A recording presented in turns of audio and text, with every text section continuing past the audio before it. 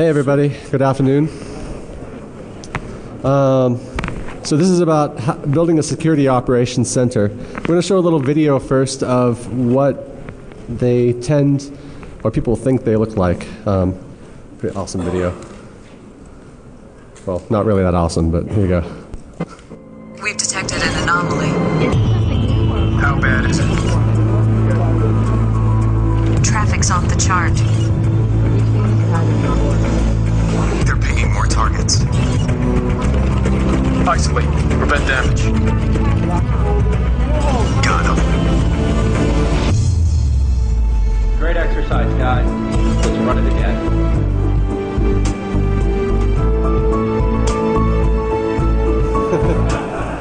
Yeah.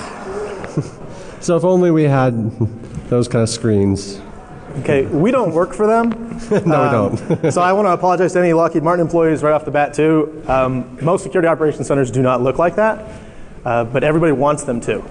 So, yeah. All right, so what makes a security operations center? Well, it's a lot of things. A lot of people think it's just an IDS system or just a firewall, and we'll get to that. But the general flow is it starts with events, things that happen on the network or in the environment. And often that gets the network environments, network things go through the IDS system. There's a management system that manages that traffic. There's analyst systems. There are analysts who analyze that stuff. Contextual info like log data, time of event, all sorts of things. Reporting that thing, and then incident response, just dealing with the hack attempt or the malware or whatever. So what's the point, though, of a SOC? Chris, do you want to say something? oh, absolutely. The Security Operations Center is designed to give you real-time detection and response. Okay, it is a central coordination point so that you can detect everything happening on your network, whether your network is 3 or 4 machines or whether your network is 3,000 machines spread over a wide area. A security operations center, as opposed to a CERT, which does a lot of incident tracking and reporting and putting out reports about recommendations for how to configure things and whatnot. A SOC is operational. The key there is that it's real-time, real response. Okay, so it's not just a offline log review; it's real-time. Mm-hmm. And also, keep everything running. Just keep it going smoothly.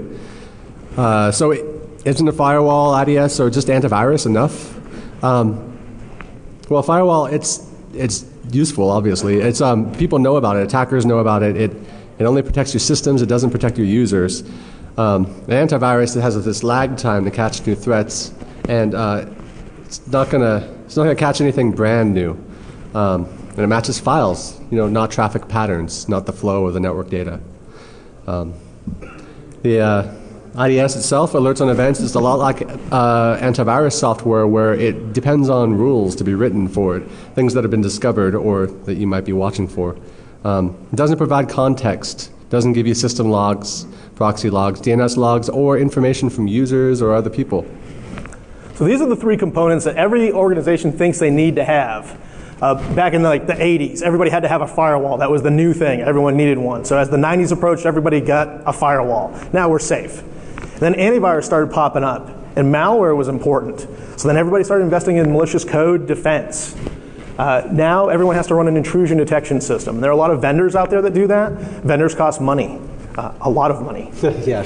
So what we want to do is we want to go with these items, free, cheap, low, no cost, but we also need to fill in the other gaps. Firewall, AV, and an intrusion detection system is not a security operations center. It's a start. It's a good core set of components, but it's not everything you need. Mm-hmm. So what's the structure of a SOC? There's a lot you can put in the SOC. You've got private network, and you've got people. You also have your main network that you're watching and the environment you're watching. I'll brief over these because we go over these individually. The private network has the IDS, management systems, analyst systems, and hopefully a lab. You've got your people, which are the analysts, other experts. You've got users and management. And all this is happening in real time, 24/7. You got to keep watching everything that's happening. I don't know if you want to say anything about that. Do I want to say anything about that? What you need is a balance between technology and meat space. The computers, no matter how good your technology is, and no matter how much automation people are putting in, you're still going to need people to look at your logs. You're still going to need people to analyze the anomalies, to figure out what's really going on. Most of the systems that we already talked about, the firewalls and IDSs and AV attack, or try to defend against known threats. Okay? That there's going to be a group of stuff that you know is good on your network, whether you're using anomaly-based or not. A group of stuff that you know is good, and a group of stuff that you suspect is bad. But in the middle of that is going to be a whole big group of, I don't know. Someone has to look at that. So that's what the analysts are for. That's what the people are for. So talking about the private network, you want to have a secure communication network between your IDS, management system, analyst systems. You don't want it to be accessible to anyone trying to attack it. You want it to be, you want to keep malware off the systems. And you want to be able to provide management and update of the IDS and the rules. So I have some diagrams of simple network diagrams of things you could do. So this one here, I don't have a laser pointer, but you can just, this is really simple. So you've got this network, you've got a switch, it's probably not managed in this case. You've got a hub, unfortunately, going before the router. And you've got the IDS system watching all traffic that comes from that switch, and hopefully your server there is providing your DHCP and stuff, not your router, so you can see everything that's going on. This could be a basic diagram for somebody's home network if they were an enthusiast and they wanted to start learning about this stuff on their own systems. Or if you have, if you have a family and you have kids or what have you, if you have a number of different computers there, or in a small office environment. Not all security operations centers, the idea is that every organization should have one, but they don't always start that way. So sometimes it starts as a little project in a little office with some people that care and know how to do it. Okay, so this would replicate that type of environment where you just want to look at everything you've got just starting out. And so this one is a more complex one. This would be for maybe a small organization that has a managed switch where you can mirror the ports to one. So it's kind of the same idea as the last one, except you got rid of that hub. You've got the network going through that. It's basically the same thing. It's just like here. Well, you probably get it. It's pretty simple. This next one is a more complex one where you might have a DMZ. So you've got your DMZ is you've got to have your external IDS system.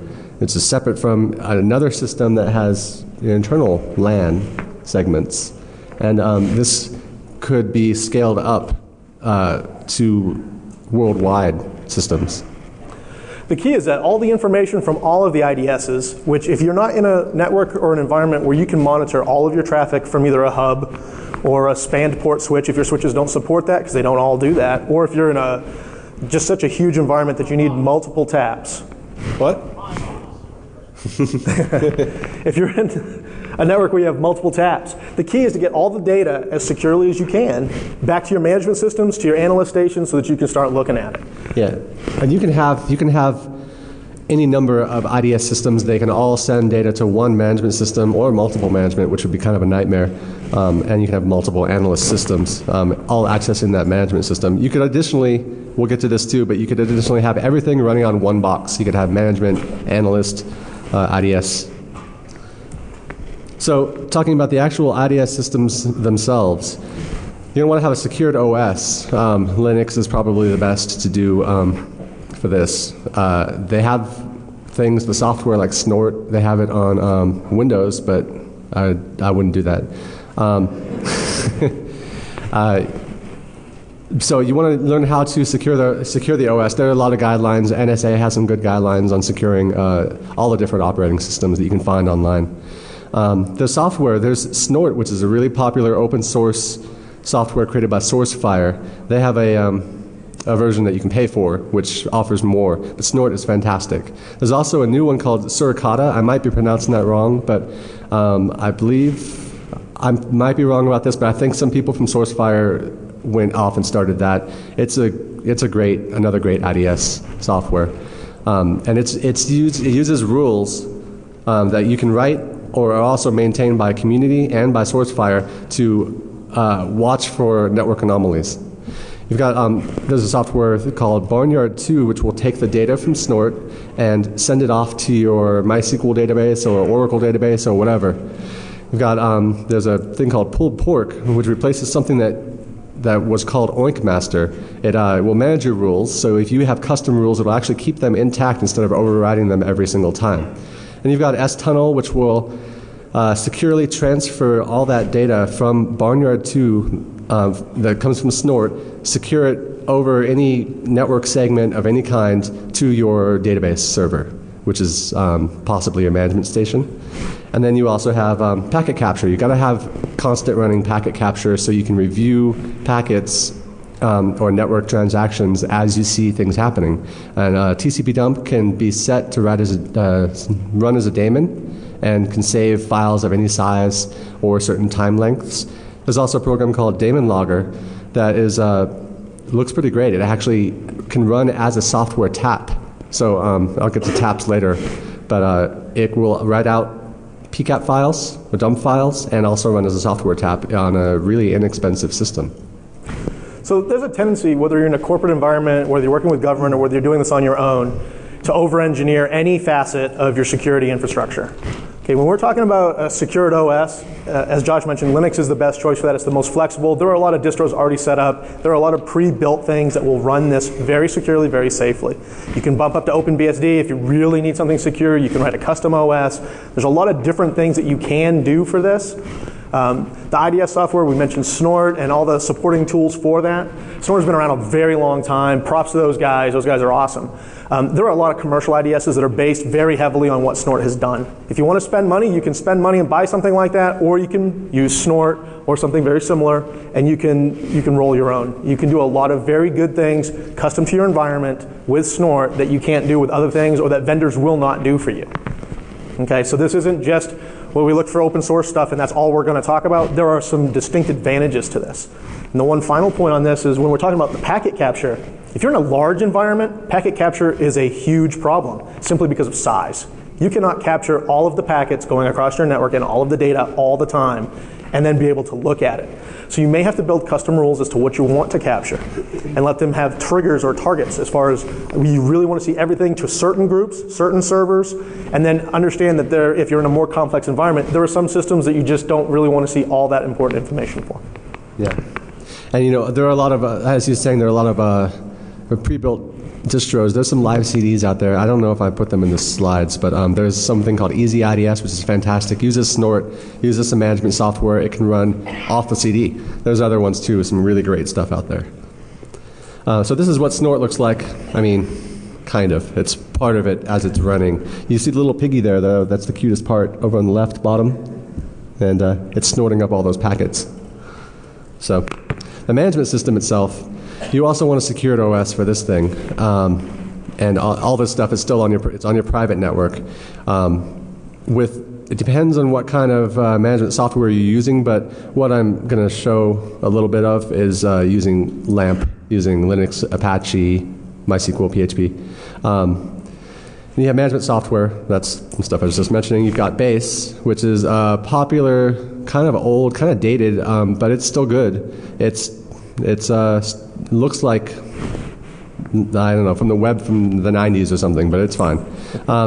You've got SGUI, which is Snort GUI. It's actually pretty awesome. It will display real-time events popping up. It was a bit of a pain to configure, so I don't have that for you, but sorry. Snorby, same thing. It's actually a Web 2.0 version of Base. I mean, if the person who made Snorby heard me say that, they may not like it, but it's pretty nice. And there's other stuff to grab logs like Splunk, OSIM. There's Nagios to keep watch over your servers or report any kind of, anything you want. Again, all good options. The key components here as far as the management system is this is just your overhead system.